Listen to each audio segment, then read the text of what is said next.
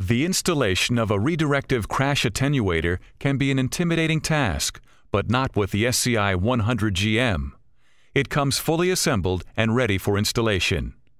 We would like to take you through the process and leave you confident that you can perform a proper installation. All work should be performed with proper traffic control according to local, state, and federal laws. The first step in installation on a concrete pad is to inspect the concrete for signs of cracking, wear, or other signs of deterioration. If the concrete meets the specifications, you will need to determine the exact location of the attenuator. This is dependent on what your transition is attaching to, the flow of traffic, or the obstruction you are protecting. Mark the concrete where the outer edge of the attenuator base should rest. Place a chalk line to snap a line on the concrete to show the outer edge of the attenuator base. You will need to safely unload the SCI 100GM. Use a lifting device that can safely lift the 3,500-pound attenuator and move it into position.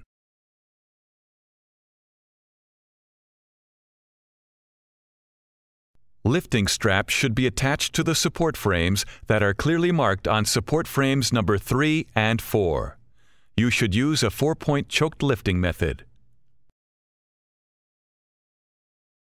Once the SCI 100GM is safely off the truck, move it into position by aligning it to the markings on the concrete. The anchor bolt holes are very important to the system's integrity. They should be drilled with the unit in place to the depth specified in the installation manual.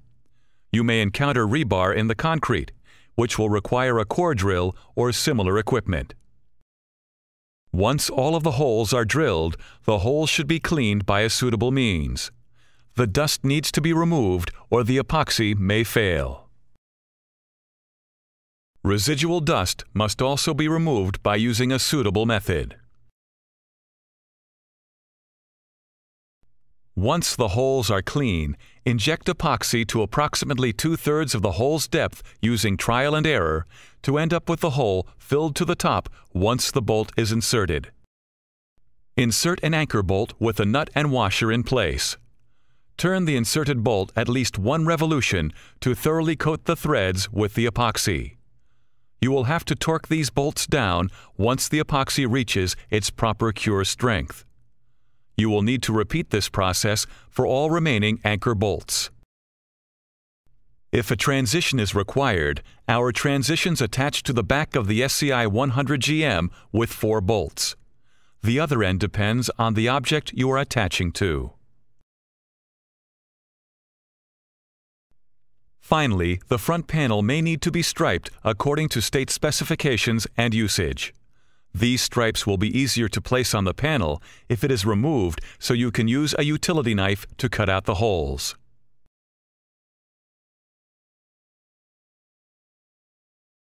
There are 4 bolts on this plate for easy removal and replacement. A final inspection should be performed next. Make sure the sled is all the way forward up to the stop bolts. The cable should be taut but not over-tightened. Next, a routine bolt inspection should be performed to make sure that none of the bolts loosened during transit. After the epoxy has cured, finish torque the anchor bolts to 125 foot-pounds. The SCI 100GM is ready to be put into service.